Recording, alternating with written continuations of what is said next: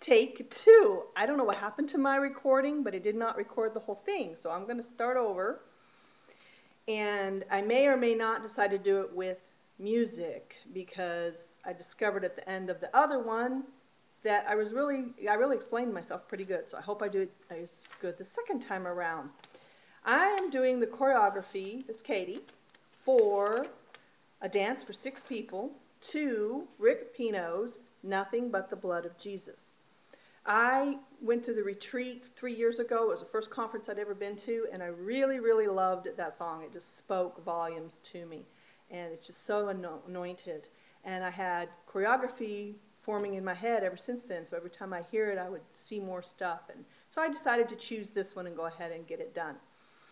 And it utilizes 6 dancers, but I also see it with many more dancers if you wanted to accommodate it to more. And part of the dance has a cross in it that I'm using 2 dancers to make the cross, but if you actually had a wooden cross, you could accommodate, stand up the wooden cross and accommodate for using it.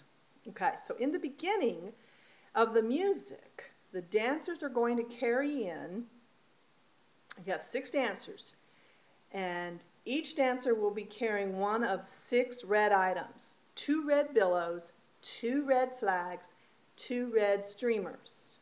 They also will be carrying, 4 of them will also be carrying one of 4 items, a white dancing cloth like a veil, 2 of those, and 2 white streamers.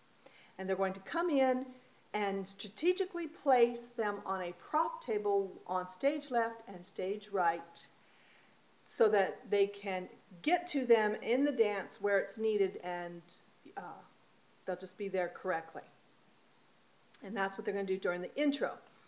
And then they'll take their place to begin the verse. Now the verse, I'm going to have them be 2 sets of 3 in the first verse. I'm going to have them do an echo, this first section. And so I don't want them to do it really, really big, but I'm going to have them do "What can wash away my sins?" And then that's 3 dancers. And then other 3 dancers will go, "Nothing but the blood of Jesus." And it's lots of time in there. And then the other 3 will do it again, only it's "What can make me," I'm going to make them do "whole" again, because it's creative license here, not pure sign language. And the others will go, "Nothing but the blood," but they don't say "of Jesus." He says "oh," and they'll all 6 of them begin to get into a formation of a cross.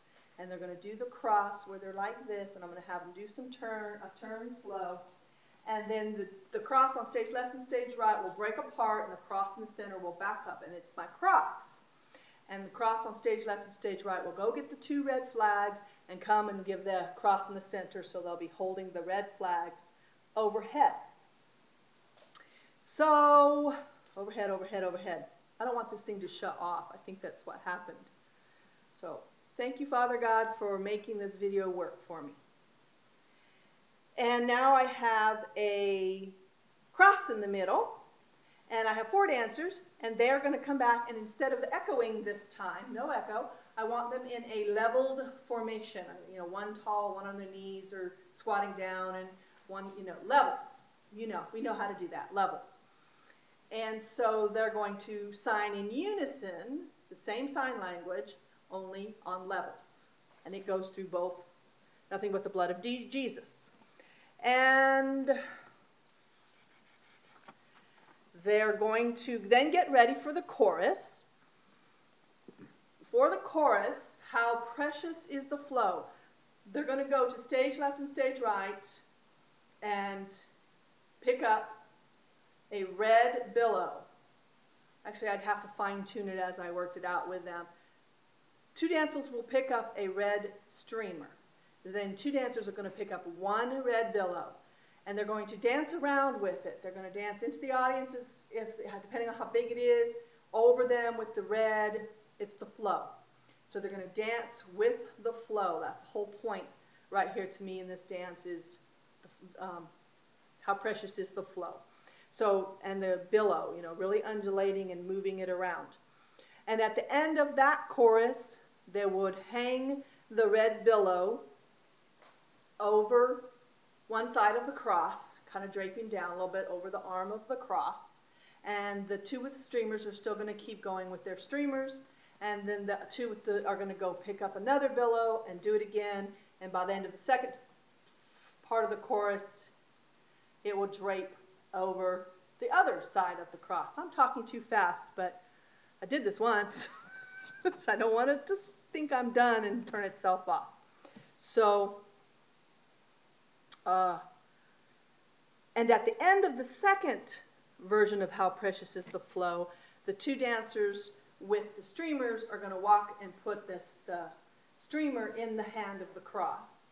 And then the blood will just flow down right there and, billow on, or wad up on the floor. So nobody trips over it or anything. It's just going to be right there. So we have a cross with lots of flowy blood on it. And we go into what I call as the bridge.